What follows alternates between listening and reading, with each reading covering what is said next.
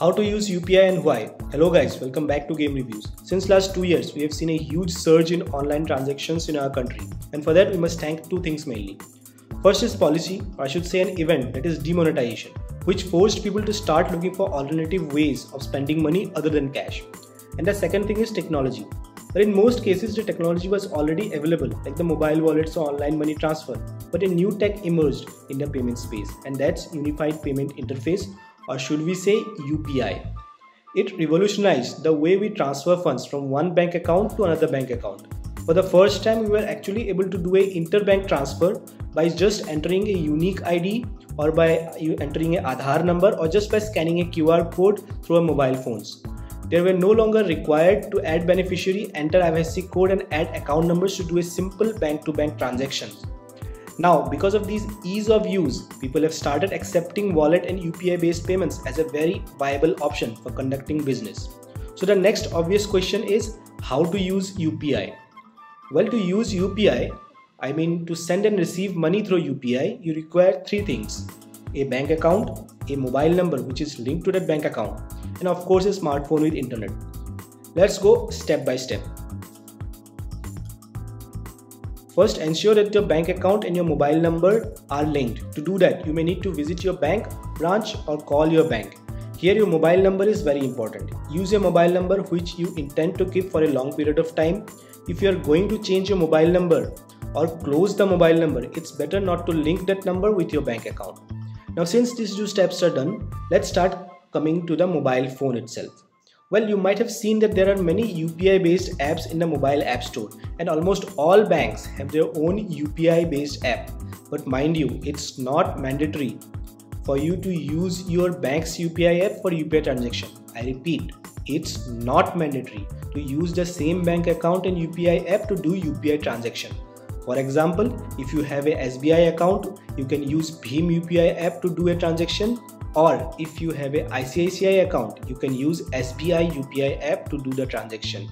And for the record, we recommend Bhim UPI app published by National Payment Corporation of India, that is NPCI, in the App Store, and we recommend Tez app by Google. And the reason why we recommend both these apps is because both these are not backed by any individual banks, which means that they will not sell you any other additional services through the app.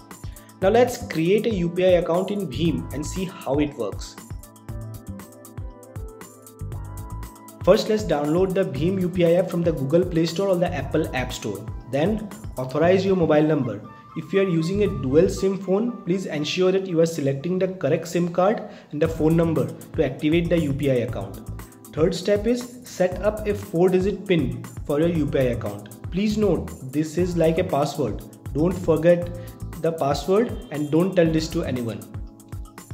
Then select your bank name from the drop down list, and as you can see here, almost all the banks in India are listed below, which re-emphasize on the fact that you don't need to use the same bank account with the same bank UPI app. Please don't. The phone number linked to the bank account should be the same phone number you selected on the previous step while registering the UPI account.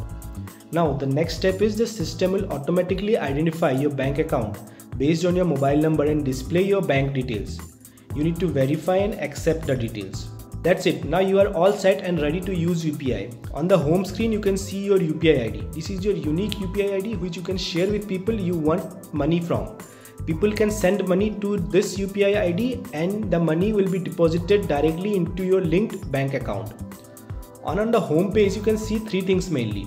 One is send money. You can send money to your contact list by lining them up based on mobile number, based on Adhaar number, and based on UPI ID. You can also do a traditional account transfer by entering the IFSC code, account number and beneficiary name if you want to. Then you can request money or you can ask money from people in your contact list based on, again, the same thing, Adhaar number or mobile number. Then the third and the most commonly used feature is scan and pay. You can scan a QR code in any shop or anywhere.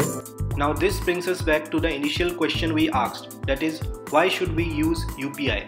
We should use UPI because it's simple, because it's efficient and because it's secure. And these are the reasons why we should use UPI and go ahead with it. That's all guys, that's all we had this time on Game Reviews episode.